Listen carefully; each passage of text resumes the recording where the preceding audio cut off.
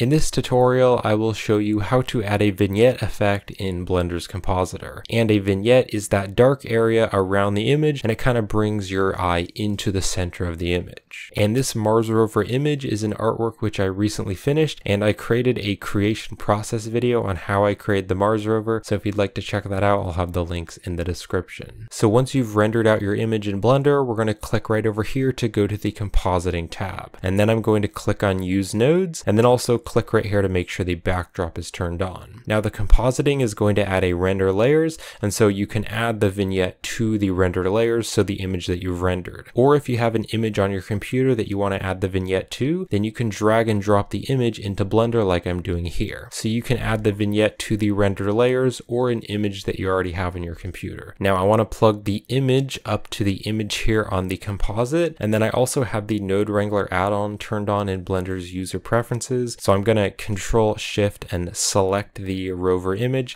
That's going to add the viewer node so we can preview the image in the background. And then you can see it's not showing up in the background. So real quick, I'm just going to hit the F12 button. That's going to render the image. And then I'm going to hit the escape key to go back, and I can now see the composite in the background. So now let's add the vignette effect. So I'm going to press Shift A, let's go here to the search, and I'm going to search for the box mask, and I'm going to drop it up here. Now you can also press Shift A, go here to the search, and you could also search for the ellipse mask, drop this down here. So I'm going to Control Shift and select the ellipse mask, and you can see the ellipse mask is basically a circle, whereas if I Control Shift and select the box mask is a square. So if you want your vignette to be more circular, you could use the ellipse mask, but I'm going to be using the box mask. But either one will work great. So if you select the box mask, you can see that there is a box there in the preview. And if I just make the box mask bigger, there is a width and height value. So I can drag the width and height value to change the size of the box. And I want to make this box pretty big, but I do want to leave a little bit of space between the box and the end of the image. And you can also hold down the Shift key as you drag these values to make your movements more sensitive. So if I now Control Shift and select the box mask, you can see the box mask is white, but then everything else is black. Now I need to blur this box, so I'm going to press Shift A. Let's go here to the search, and I'm going to search for the blur node, and we're going to stick the blur node after the box. And then I can change the X and Y values to blur this. So I'm going to click on the X value and then drag down, and then I can drag this forward, and that's going to blur both values at the same time. You can also click and then drag down and then let go